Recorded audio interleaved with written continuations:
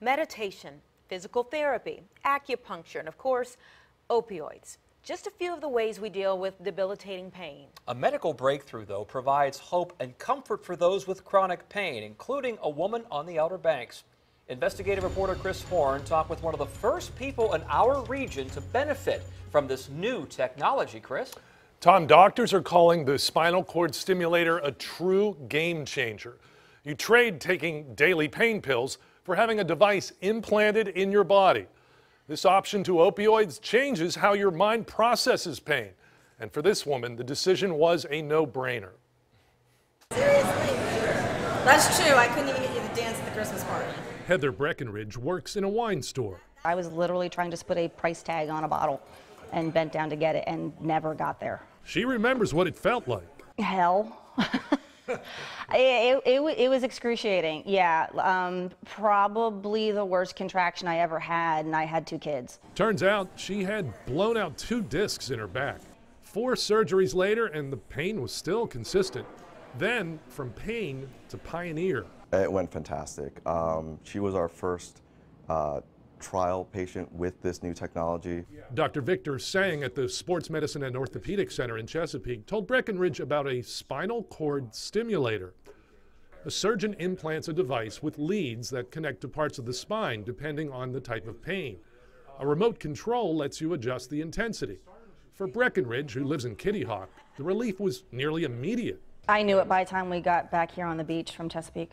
Okay. Yeah, So about an hour and a half. now she can bend over, put bottles on shelves, and even carry a limited amount of weight without mind-numbing pain. Standing in line at the grocery store would hurt if I had to stand there too long. And now? Now, nothing. Nothing. I will stand there all day. Breckenridge says she no longer takes any regular prescriptions for pain. We've been able to reduce a significant amount of patients their opiate daily usage. So I think it's an extremely viable option and a good alternative to chronic opiates. The Virginia Hospital and Healthcare Association says the number of opioid prescriptions is trending downward, but the State Department of Health says deaths from those prescriptions are increasing, with a total of 504 Virginians dying in 2017. Is taking a Percocet every 6 hours for the rest of your life, is that what you want to do? Is that safe? You just simply do not need them. The pain is just, it's gone. And they said, you know, as long as I had, 50 to 75% of a reduction in my pain, that's success. On any given day, it's 95 to 100% gone. There's nothing there. Before the permanent device is implanted, both doctor and patient will know whether it's a good fit. Teach them how to use the remote and just make sure they're comfortable with it, and then go home and usually do a 3 to 5 day trial. The first step is a temporary stimulator worn outside the body to see if the patient is a candidate.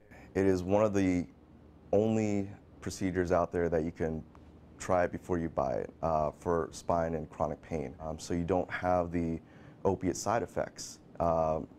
No fogginess, no constipation, and potential of overdose. There's no potential of overdose with this system. Would you recommend it? Yes. Oh my Lord, yes. To anyone. It is a lifesaver. Both the trial and the permanent procedures are outpatient. They take less than an hour each. The recovery from incision pain and bruising lasts a week or 2, depending on the patient.